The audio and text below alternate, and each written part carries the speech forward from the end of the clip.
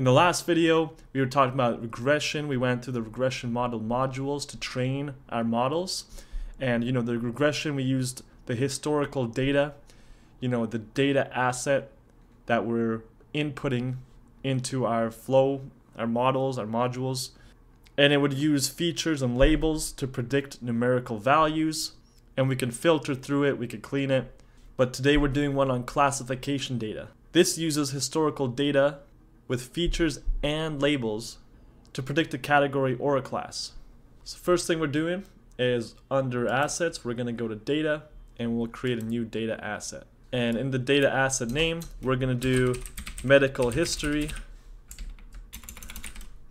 So imagine, we're working for a medical clinic and we're doing some Azure machine learning to help them process some data to make some predictions. So we can classify different patients, saying like this person has diabetes and this person doesn't, and this person has testicular cancer and that one doesn't, so stuff like that. So for this one, we're going to be doing the dataset types from Azure ML version 1 API. So I'm picking tabular, hit next. From web files, I'll hit next. I'm going to be using the provided URL. Once the validation is complete, we got the settings, we could pick the file format, delimiter, encoding, and then we get a data preview. So we get a patient ID, we get how many pregnancies this person, wow, 9 pregnancies. These people, 11.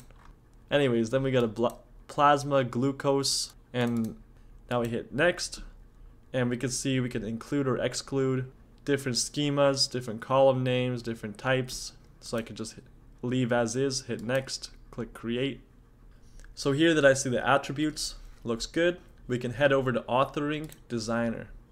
And under designer, we create a new pipeline using the classic pre-built components. And I've got under the data, so we got the component and the data tab. Under the data tab, we got our data asset. So I can drag this medical history in here. I'll head over to component. So we could verify this data by right-clicking and going to preview data. And here we can see the same data that we saw in the preview when we were building it. If we click configure and submit, we could do create new, but we don't need. So under components, the first one we're going to add is the select columns in dataset module. And we can go ahead by connecting the data output to the dataset input. Double click on this to open it. We can go edit column. And we're going to go ahead and include all the columns. And we're going to exclude one column name. The one I don't want is just the patient ID.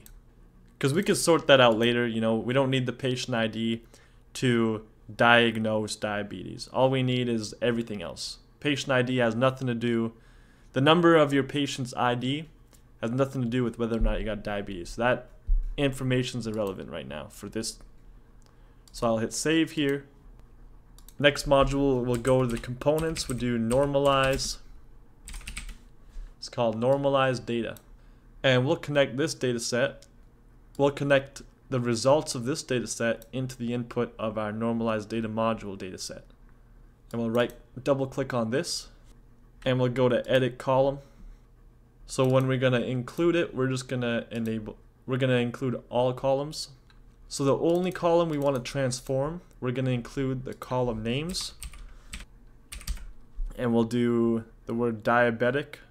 So if I save this, let me just double check that that's what that column was called exactly.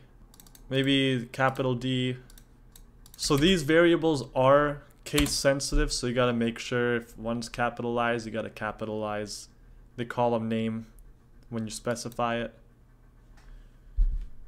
So from the normalized data, we're going to output the transformed data set into a split data model. Split data module. So transform data set is coming out here into our data set.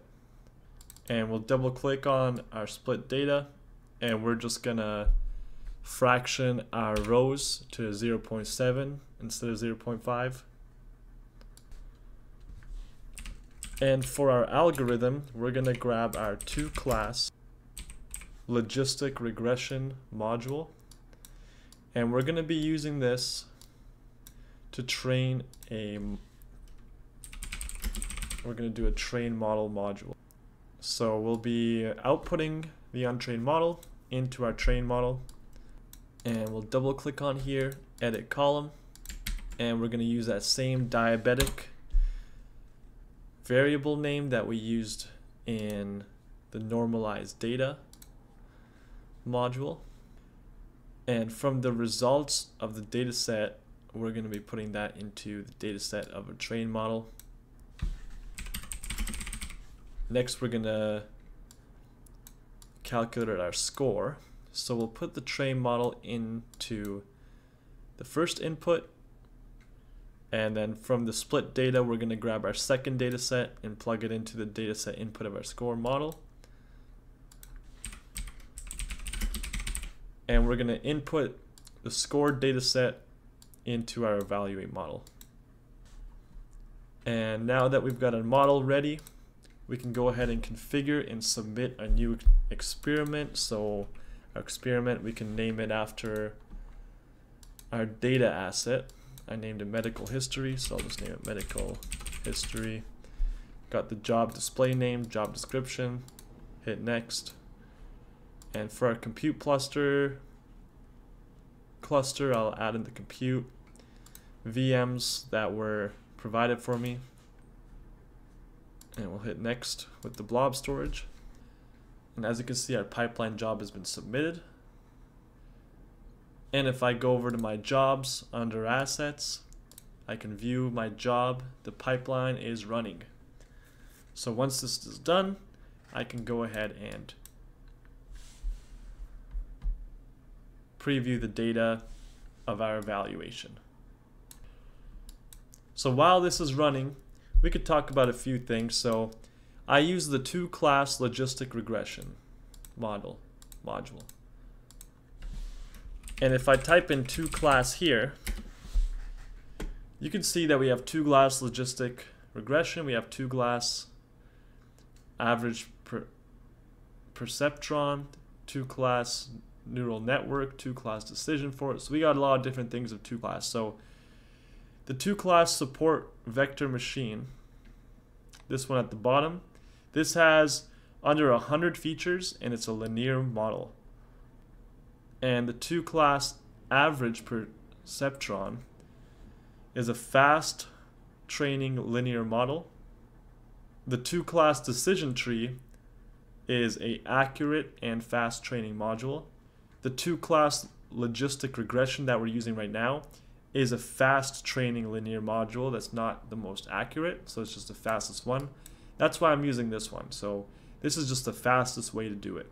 If you want the most accurate one, then you want to do the two-class neural network. So this one is the longest time to train, but it's the most accurate. And then we have the two-class boosted decision tree, which is similar to the decision forest, but this is the boosted decision tree. So this has accurate fast training and it has a large memory. So after about 15 minutes, we finally trained our evaluation model and we could finally preview our data set. So we can see our evaluation results, we can see our ROC curve, our precision recall curve, our lift curve, threshold, and we could just see the positives and negative examples. So this is how you set up a classification Azure machine learning pipeline and getting your data for your medical clinic. Hope you guys had fun watching this, and I'll see you guys in the Discord channel or on the next video.